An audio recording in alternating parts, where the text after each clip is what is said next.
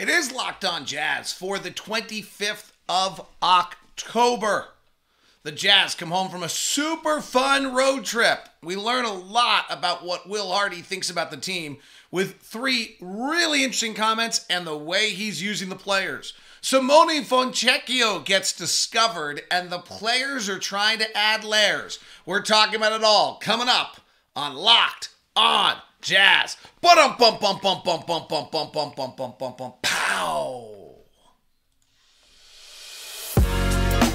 You are Locked On Jazz, your daily podcast on the Utah Jazz. Part of the Locked On Podcast Network, your team every day.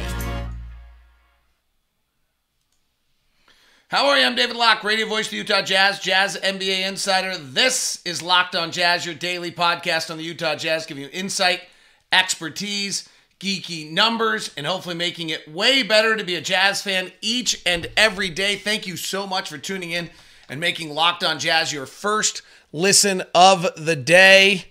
We are free and available on all podcasting platforms and apps and whatever you get your podcast. We're also on YouTube, and today we are live on YouTube with a rare live show. I'll probably be doing this a little bit more when we get back from a road trip. For me to be able to try to get a workout in and do things, I've got to push the timing of the show back. Sorry, we are dealing with our audio stuff, and I actually think I have it mastered. I just had to change a level there. I think after a week of pure audio disasters, I have finally figured this out. So Keith, Scott, Lacey, Tamor, Ben, thank you so much for tuning in. Holly Rowe has been actually super helpful to me on all of this, trying to help me figure it all out. And we talked about it on the plane for a long time, so thank you. Turns out there was a double feed and the drivers, for whatever reason, my computer kicked out the drivers. I don't know why, but they did. So that's what happened. And now we got to find new audio levels, and I think we got it. All right. What a fun week that was. Little 3 games, 4 nights, 3 cities start the year by beating 3 Western Conference playoff teams. And then the loss last night to the Rockets didn't seem to really bother me. Frankly, I think I saw that one coming. I was talking to Craig Ackerman before the game. You know, we had just exerted an awful lot of energy in the last few games, and so it's not surprising to me that the team fell a little short energy-wise on stuff. I think that they really were running in mud. I think you had Lauri Markkanen particularly running in mud, and we'll talk about that. We'll talk about the layers that these guys have got to add to their game is the story to me. That's the story of our whole season, is each of our guys learning how to add layers to their game to become a little bit better player, and then we discover as a franchise where they fit in our futures. And I think, we're just seeing that. And each of these guys is going to be asked, and Lauri's being asked to do an awful lot. And so I think that was we saw last night. There were a few comments this week that I really, really, really wanted to highlight and talk about. I think I talked about some of them yesterday, but Will Hardy just has kind of maybe the confidence of a 3-game win streak. He's beginning to share a little bit about what he thinks of this team. The most telling comment of the trip, as I just kind of recap the trip, was the comment he made at the after the overtime game in New Orleans. I'll try to edit that out. Can't edit out a live show though, I guess. The problems are going live. Was we have heart, and I just, you know what? It's kind of what every Jazz fans asked for and wanted and hoped for and was trying to get and has gotten, is that this team has heart. And that's exactly, I think, what every single one of us wanted to see. And maybe and particularly, it's often a comparison to last year, where a team, and really for the last few years, didn't have the fight that we've seen the last few nights. And that's kind of awesome. The other one I thought was just the most interesting comment. I know I've mentioned this a few times, and if you're, like some of the people, Lacey and others who listen every day, you're like, again, Locke? But I just think it was such an interesting comment. And the comment was by Will Hardy about how his concern, and there's so many layers to this comment, is why I think it's so interesting. is the concern that he had going into training camp, that there was this much open playing time and that the training camp would end up being not a productive competitiveness, but a nasty competitiveness and almost like a dogfight and a fight for playing time that led to, literally fights, right? Like, and division of the team. And that instead the team has done the opposite, that they've bonded together.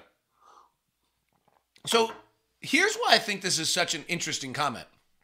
One is it's really revealing of something we hear a lot about. People like to talk about how smart people are all the time. Oh, he's so smart. Yeah, like what does that really mean? Like, so we've heard that an awful lot about Will Hardy. That Will Hardy is super, super smart. Well, this to me is an example of that. That's as a young coach looking at your roster, getting ready for training camp, to be thinking like, oh, we have so much open playing time that this camp could get nasty. That's really what he was thinking. And that clearly that was addressed in a manner that somehow bonded the team together. These are the coaching things that are frankly way more important than whether he goes to Simone Fontecchio and Nickeil Alexander-Walker on a night where the Jazz are dead last night to try to find more pieces. Like, I think that's truly, like, there's more to it than, like, that's where the coaching actually happens. So I thought that was super insightful into who Will Hardy is. The other thing is it's insightful to, I'm guessing here, to what Mike Conley and Jordan Clarkson have done for this team. We talked about their leadership yesterday on the 4 plays. And actually it was interesting. I asked Will Hardy about those 2 plays yesterday, and then he brought up the play Thurl Bailey talked about with Lauri Markkanen, which we talked about in yesterday's show. So either Will Hardy is listening to Locked On Jazz, which I think is unlikely, and he added in just as a way to signal me that he listened to Locked On Jazz, which I didn't pick up on because I didn't actually believe it to be true. He didn't. Or we were on yesterday, and really Thurl was. I just listen to Thurl a lot. So the other one I think is some sort of leadership from the players had to go on inside this team to allow for, and I'd love to say it's Kelly Olynyk, but he wasn't here because he came super late. Maybe it is Kelly Olynyk at the training camp, but I'm guessing this might have started earlier. And I think the fact that Mike and Jordan came into this year taking it seriously and not just, oh, well, I'm going to get traded. It doesn't matter. We've cut. None of you guys matter. This all sucks. They didn't do that. They actually have taken ownership of this team and the opportunity to lead this team. Mike's being a more vocal leader than he was a year ago. I think that's really interesting. The other one I thought was, I asked Will about their close games and how well they're finishing their close games this year. And he said, hey, we've got Mike Conley, a 15-year veteran. We got Jordan on the floor. We got Kelly Olynyk. We got Lauri Markkanen. We got Jared Vanderbilt on the floor. Or we've got some combination. And, we're not playing young guys and closing young games. We don't have that one marquee player that you can go to late in a game that, a former number 2 pick, or, well, I guess Mike's number 3, but at this point in his career, that type of player, the Luka Doncic, the Giannis Antetokounmpo, or he needs Chris Middleton. We don't have that guy. And so they're collectively, we're seeing it. And maybe the best example of all of that is that last play where you throw the ball to Olynyk and then he's either reading Mike and reading. And I talked to Kelly about it. Kelly last night in the locker room, and Kelly said that, he was really looking at Lauri. He just couldn't see an advantage given to Lauri. He didn't know that CJ McCollum was on him. He knew that they had switched. He knew that Larry Nance had left to go to the corner. And either to follow Mike Conley or to go somewhere else. He could feel that Larry Nance had left him, so he knew he no longer had a center on him. He couldn't really see the advantage of turning it over to Lauri at that point. And so he made the turn, and that's when he saw that CJ McCollum was on him. CJ had done a really nice job to make that switch, frankly, and to get there. So I think, interesting insight. I had a really, really good conversation with Kelly Olynyk and Abaji in the locker room last night. I'll share. I don't have it in my notes. I will quickly move it to my notes because I thought Kelly was really interesting about some things. So I'll share that with you in a moment. So the other one I thought that was that, and then the last one is that the number one word that Will Hardy's used all training camp and all time is versatility. And we're seeing him use that versatility. And even that, like, okay, so he's going to Kelly Olynyk on a go-to play to use that versatility to flip it. That play is really symbolic of a lot. He's gone to Lauri Markkanen as the go-to guy versatility. He's run, Jordan Clarkson on this. He closed with Malik Beasley one game, Colin Sexton another, and another. He's had a different closing lineup in all three of our close games. So that versatility, he went to this. I've said that the standard deviation from our best player, probably Lauri Markkanen, to our 12th or 13th best player, I don't know. Maybe let's go 12. We've seen 12 play. Nickeil Alexander-Walker. Like, it's pretty slim. Like, our standard deviation, 1 through 12, is pretty slim. We saw that last night when he went to Nickeil Alexander-Walker and Simone Fontecchio. So I think those were the three biggest takeaways so far from kind of comments that Will Hardy's made. The last one I'll talk about coming up here in a second is he talked yesterday, and I'll try to pull these cuts for tomorrow because I thought it was really interesting, about environment. And we're learning a little bit of his coaching philosophy that he shared before the game last night about his environment. And we'll really touch on that tomorrow. I want to make one note. I made a mistake last night on the postcast, I think, I made a mistake. Let's just go with that.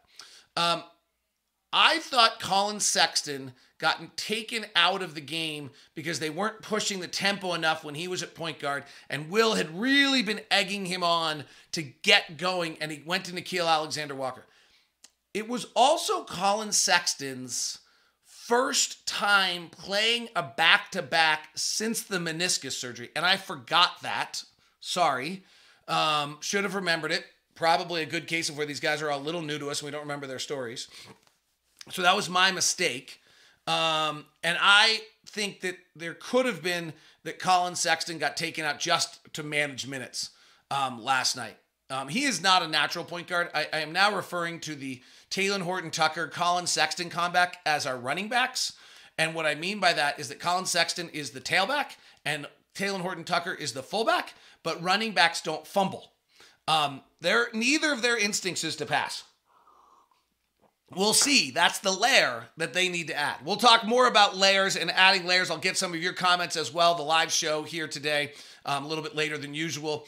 Thanks so much for listening to Locked On Jazz today as your first listen. Locked On Sports Today should be your second listen each and every day. It is a 22-minute recap of all things going on in the world of sports. It is just a fabulous program. I have not heard it today, and I'm really missing it and wish that I had. So make sure you grab Locked On Sports Today each and every day here on as your second listen, your 22-minute program on that. All right, today's show is brought to you by our friends over at Murdoch Hyundai, located at 4646 South State Street, also located in Logan and in Linden. I now own 3 Hyundais, so this is not some just bull crap. I have a script in front of me. Actually, I don't have a script in front of me. You can probably tell. What this is I actually met the Murdochs, got to know Blake really well, enjoy Ben and Tyson, but really have gotten to know Blake well. Really impressed by the family. Did my research about Hyundai, was interested, did the sponsorships with them, felt really good about the Murdochs at that point. Did my research when we had to buy a car and realized I got more bang for the buck by buying a Hyundai than any other car out on the market. I tell you what, I'm driving the Hyundai Elantra. No, I'm driving the Sonata right now, which is the nicest of their sedans. I can't imagine if you're buying a sedan why you'd spend an extra $25,000 or something else. That car has everything you'd ever need, plus bells, plus whistles. I hit the turning signal to go to one side, and actually the camera comes up in my dash. I don't ever have to take my eyes off the road. It's just great. So we own 2 Santa Fe's, and we own the new electric Ioniq. Why? Because the research I did showed that those were the best dollar I could get, or best car I could get for my dollar. You do your own research. If you come back, I just strongly suggest you at least test drive a Hyundai. If you're in the market for a car, even if it's one of those sporty little name cars or just test drive a Hyundai and make sure that it's not the right answer for you. And I'll set you up with a VIP meeting in any of the locations in Logan, in Linden, or in Murray. Feel free to email me first at dlock09@gmail.com. That's dlock09@gmail.com. Today's show is also brought to you by LinkedIn. LinkedIn, the in the job market for you, doing everything you need and trying to make sure that you, sorry, I'm trying to get my little LinkedIn graphic up. There we go. There's LinkedIn. The job market right now, you've got to do it as fast and furious as you possibly can. And that's what LinkedIn is there to do for you and help you out in every way you can imagine. They do wonderful work by making sure that they get your hiring done faster than anywhere else. 100% certain you'll have access to the best qualified candidates. And that's why you got to check on LinkedIn Jobs. Helps find the right people for your team faster and free. The job market is nuts right now, and you could end up just going one after another after another. So simple tools like screening questions make it easy to focus on candidates, the right skills, the experience, quick prioritizing who to hire. It's why small businesses rate LinkedIn Jobs the #1 in delivering quality hire and leading competitors. LinkedIn Jobs helps you find the qualified candidates you want to talk to faster. Post your job for free at linkedin.com/lockedonnba. That's linkedin.com/lockedonnba to post your job for free. Terms and conditions do apply. Chat room is open as we are live today. Fun to have a live show going on. So feel free to get your thoughts out there. I'll try to follow up with them as well. Fontecchio was Fontecchio last night, says Lacey. Fontecchio has also played as a shooting guard in the past. I'm not. We'll get. I'm not sure that I don't think Fontecchio was great last night. I don't know where the minutes are coming from. We'll see what's happening. Sam wants to know if we've already talked about it. What do you think it would take to get Agbaji into the rotation? So a few things here. I think that what you're going to see is kind of progression over time, right? So if you think about like 10-game stretches, Horton Tucker's got a spot right now. Malik Beasley's got a spot right now. Those are probably Agbaji's spots. He's a 2 or a 3, depending on how you're using him. He's not, I have not seen on his Kansas tape, and I have not seen in the limited training camp I've watched or preseason, the ability to handle the way Horton Tucker does. Like, I don't think you can put Agbaji at the top of the key, run him a pick and roll, and let him go yet. Maybe I'm wrong. I haven't watched all the practice, but from the tape I watched at Kansas, which was about 5 games, and watching training camp, I have not seen that skill yet. So I see him more right now as a 3-and-D attack closeout guy, not an initiator guy. I think that's important. We're seeing us, particularly with Sexton, on the floor, use Horton Tucker a lot as a ball handler. Sexton is just not a natural point guard. And so you need somebody else on the floor to complement Sexton. And Agbaji, I'm not sure does that. So that's part of it. Overall this year, I'm like, if Fontecchio doesn't get back into the rotation, I don't think he will, frankly. I could be totally wrong. I don't know how Will Hardy works, but I would be surprised if Fontecchio's in the rotation on Wednesday. I don't think a back end of a back-to-back where everyone's sluggish is a day you change the rotation, even as well as Fontecchio played. I think you're going to see Will give guys 10, 12, 13, 15 game stretches. If they're not playing well after that, and then it's clear, try the next guy, is the way I would see it. So at this point, quite honestly, Agbaji is going to get time in the G League. Agbaji is going to get time in practices. Those are going to be the important minutes for Agbaji. Whether he gets time or not is probably going to be whether we make roster moves or whether or not there's guys that don't perform. If we keep playing like we're playing right now, he's probably not going to play very much on the NBA level because those guys are playing great. So that's the truth, is that's the way this thing is going to work, is that those guys are getting the first shot. And they're not going to, if they go 0 for 7, they're not getting pulled. They go 10 for 70 over a 10-game stretch. Okay, we probably got to make a move, and then you get the next guy in. Rookies are almost never good their first year. Now, last year's rookie class was a little better, and this year's one is indicating to be pretty good as well. But rookies are usually bad, quite honestly. So Agbaji needs time to develop, but he can get a lot of that in the G League. He can get some of that as the NBA season goes on. You're going to hope he gets enough minutes. It might actually be even more important for Fontecchio to get enough minutes this season so that you know really how you feel about him as a player and how he fits into the NBA than it is to get Agbaji minutes from a franchise development standpoint. All right, adding layers is going to be my reoccurring theme for the entire year because that's really where we are as a franchise.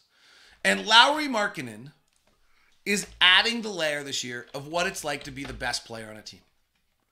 And the layer yesterday was, oh my gosh, it's exhausting. You know, he's 25 years old. He's got great experience for a 25-year-old. We've talked about this a lot, that the second year in the league, they gave him the ball a ton, then they never let him develop. I look forward to talking to him about this.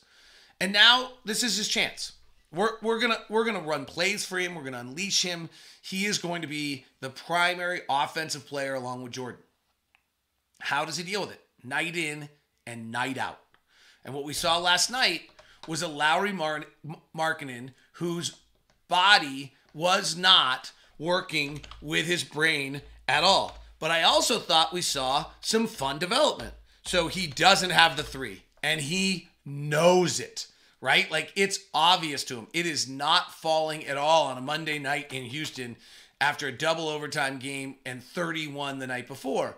And so if you go by and you look at his first quarter, and you know, this is one of the things I said early in the year. I love the fact he took 5 shots. One of the layers for him is taking 5 shots. He went 1 for 5, 0 for 3 from 3 in the first quarter. Fine. I don't care. Second quarter, he takes another 5 shots. This is great. He's understanding his role and doing it. He goes 2 of 5. And so in the first half, Markkanen is struggling and doesn't have it. And he's 3 of 10, 0 of 5 from 3. And then we watch him change his game a little bit. He doesn't have a greatly different game, but if you kind of look at what his shots that he took in the third quarter, he's now driving to the basket. He's now trying to get inside. He only takes one outside shot. He plays out of a post up. His 5 of 6 shots are all at the rim trying to work it.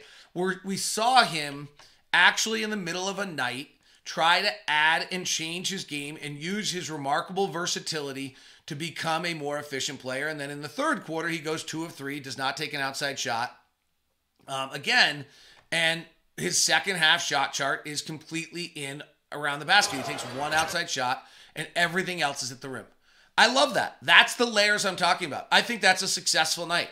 You look at Lauri Markkanen and you might look at him and say, oh my gosh, he's not that. He went 7 of 19, 0 of 6 and 3, only scored 14 points. And you know what?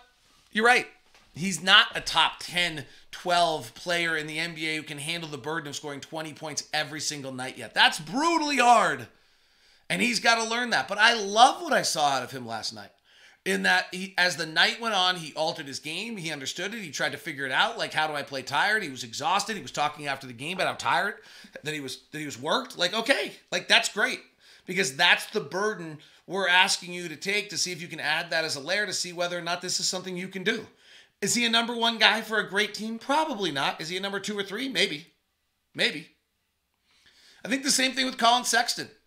Like, Colin Sexton played 16 minutes last night, and as I said, I think they curtailed him. He is just an unbelievably great rebounder. He is an unbelievably great rebounder. And he plays with amazing tempo, and he's crazy fast. And he just doesn't, like, see passing lanes at all. Okay, so let's try to work on it without turning it over. There was a preseason game where he just came out and passed every single time. That's the layer he needs to add to his game. When Sexton's on the floor and you get into a half-court set and suddenly he's playing with Malik Beasley, who was 5 of 9, had 12 points last night. Suddenly Malik Beasley has to be one who is making plays off the bounce. That is not his natural game at all.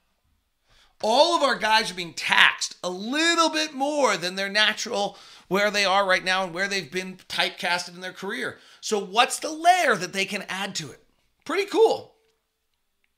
Pretty cool to see. And Beasley last night tried it a bunch of times. Not sure. He made 2 great steals defensively. Loved that. And showed that kind of development last night. And really did a wonderful job of that. And I got to tell you, Talen Horton-Tucker is one of the most interesting players I've ever seen. He was 3 of 7 last night from the field. 1 of 3 from 3. Had 5 rebounds, 3 assists, 2 blocks, and a steal in 17 minutes. The 5 rebounds, the 3 assists, the 1 steal, the 2 blocks, all in 17 minutes, and 7 shots in 17 minutes. It's amazing. And for a guy I'm saying is not passing, frankly, had 3 assists. For my fullback, gave up the ball. He has to play off contact. It's pretty interesting. But he's just a completely unconventional, unnatural player for me. And I'm not sure I quite understand it. And I have to probably learn it a little bit. So it'll be interesting.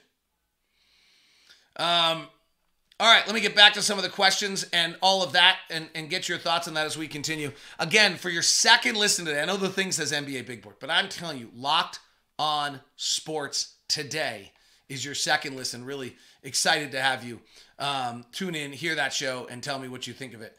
You can get it at Locked On Sports today. It's available wherever you get your podcast. Also available on YouTube for you. So really want you to check that program out. Okay, I want to get to your questions today on a live edition. We don't do it very often. I thought Fontecchio was great last night. It was really neat. You saw all of his strengths. I thought he attacked. The best part of it was he attacked a closeout beautifully. He made a beautiful pass. We know he can shoot. And so he showed that ability to be able to do that. Really wide base, high release, good size, can always get that shot off. Was a super change of pace to the game. I thought that's really revealing about Will Hardy last night too. That Will Hardy is sitting out here, willing to go to, willing to go to anyone on the bench.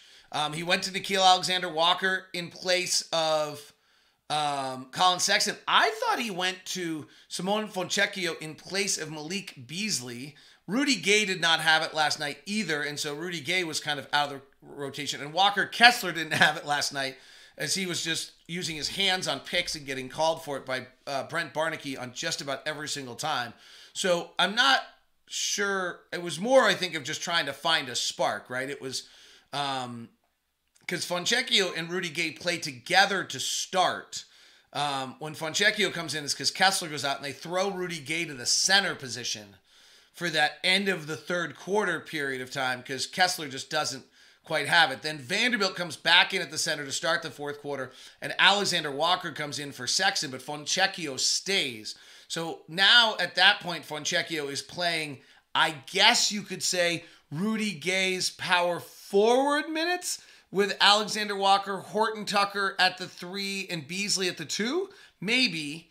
Then Jordan Clarkson comes in for Beasley, Conley comes in for Alexander Walker, and Markkanen comes in for Horton Tucker. So now Fontecchio is playing Kelly Olynyk's minutes at the 4, and then Kelly Olynyk checks in for Vanderbilt and goes to the 5, and Fontecchio is probably sliding to the 3 as Markkanen slides to the 4. And this is the versatility that we're hearing from Will Hardy about how this roster works. So I think that's a little bit of what you're seeing there, kind of that. So sweet. Themore says, I think the attitude was with Rudy Gay, that how it seemed to me, but now in real games, he does look better with his haircut. Maybe he has new resolve. He did get his haircut. He cut off his options. So Rudy Gay's, last night I think he was tired, right? Like Rudy Gay's at an age now where the body plays some nights and the body doesn't play on other nights. And so last night I think was a night where the body wasn't playing. Ballsy88 says, not just joining, but not sure if you discussed Kelly Olynyk. He's one of our best plus minus. Why did they not utilize him more down the stretch? I think he played the final 5. So here was the story I want to tell about Kelly Olynyk. So I was talking to Kelly last night in the locker room before the game, and he had played in Houston. And he played in Houston at the end of the COVID season. They had no players, and they turned it over to him and let him really go to work. And I asked him how was that? And he said it was just the most rewarding period of time of his career. It brought back a joy of basketball for him, and he just loved it. And he said, hey, I was on great teams, right? He says, I've been to an NBA Finals, I've been to 2 conference finals, and that's great, but I was just playing a role. And I don't, he's like, I don't mind playing a role, but that's, let's be honest, that's what I was doing. So he goes to Eastern Conference Finals in Boston in 2017. He goes to the NBA Finals in 2020 with Miami. That's in the bubble. And, he goes to the Eastern, I guess he's been to 1 Eastern Conference Final and 2 Eastern Conference Finals, 1 with Miami, 1 with Boston. He says, hey, those are great, but I'm just playing a role, right? And if you go back and look in the 4-game series, in the 6-game series against Boston, he only plays 4 of them. He plays 40 minutes. And in the 5-game series against Milwaukee in the Eastern Conference semifinals, he plays, 12 minutes a night. His most minutes he's ever played was Eastern Conference Finals for Eastern Conference playoffs for Miami, played 29. But right, so his minutes played for all these really, really good teams, which these great experiences were 10, 12, 13, 18, 19 in the overtimes. He goes to Houston for this little tiny stretch of basketball that he got to play in Houston for 27 games, and he played 31 minutes a night. During the regular season, he's played at times as much as 23 in Miami, but he played 31 minutes a night for 27 games in Houston. He said it was just great. Like, he started, he averaged 19 points, 8 rebounds, 4 assists. Still, he says it just brought back a zest and a joy in the game that he had just, he didn't want to say he lost, but he's like, it's great playing on these good teams, but it's hard, right? You just can only play a role, and you have to kind of limit yourself to that role. And he says, I got to Houston, I got to just play. And I think we're seeing a little bit of that version of Kelly Olynyk. If you actually go back, that's 2021. Last year in 21-22, he goes to Detroit. He plays just 40 games. He in that season, and he doesn't, he's back to start. He didn't start, so he came off the bench.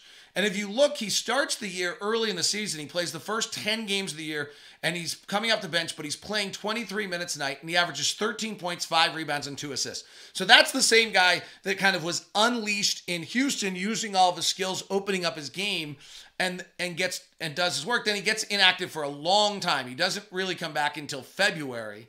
And then he plays a much more limited role on that team. They've kind of moved on. He doesn't get more than 20 minutes a night again.